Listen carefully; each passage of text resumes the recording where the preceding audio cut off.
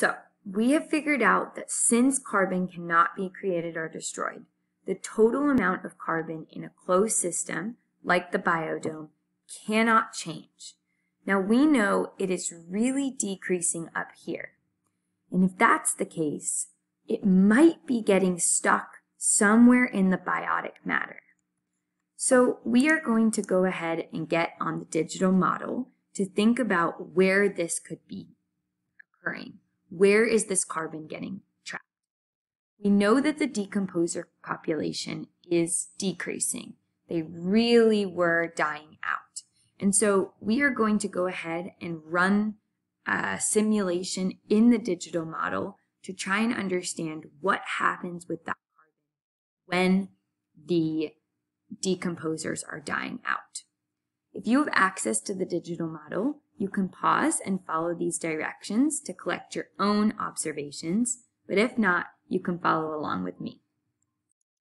All right, so here we are in the matter and energy digital model, and at first I'm just going to let the ecosystem run for a little bit of time because the biodome started out seeming okay. They thought, you know, this is all working out. And so what I'm going to do is just let it run. Then we saw that a lot of the decomposers were starting to die. So I'm going to go ahead and kill all those decomposers.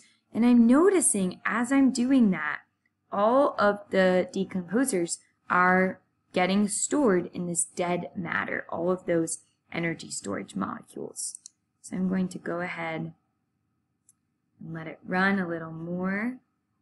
Now there are some decomposers coming back because they are getting energy storage molecules, but they also are dying again. As we saw, it was a pretty consistent decline. So I'm going to pause, and I am going to go ahead and actually open up the info screen. And if we zoom in, I am noticing there are a lot of energy storage molecules available in the dead matter. Most of the energy storage molecules are actually here and in the producers as we see. There's almost no energy storage molecules in the decomposers. If we go ahead and take a look at the graph, I just really want to see energy storage molecules. And I don't really care about the carbon dioxide at this time. I really want to understand where this carbon is going. So actually, I will turn this carbon on, and I'm going to also turn this carbon on. So the carbon is staying pretty consistent in abiotic and biotic here. I see when I killed the decomposers, I'm starting to see a decline in the amount of carbon dioxide, which we already know occurred. But where is this carbon then? I'm noticing the actual biotic carbon is actually increasing at that time. But where in the biotic carbon is that getting stored? Well, something I can see is this pink line is really starting to increase.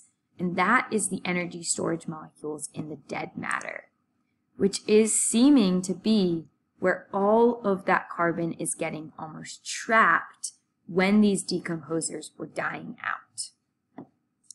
So from our evidence in the digital model, it seems that the carbon that is missing in our ecosystem is actually getting trapped in energy storage molecules in the dead matter. When the decomposers were decreasing, there wasn't really anything to take the dead matter and take that energy storage molecule and break it down to release it to carbon dioxide. So the energy storage molecules that contain that carbon are kind of getting stuck in this dead matter here. So we have answered really where our carbon is in the ecosystem. But I still am a little unclear about why the decomposers were dying off in the first place. We're going to go ahead and continue our investigations in our final lesson and see if we can find any evidence in some files that we have from the biodome. I look forward to seeing you next time and trying to figure out and draw conclusions about what was wrong in the biodome.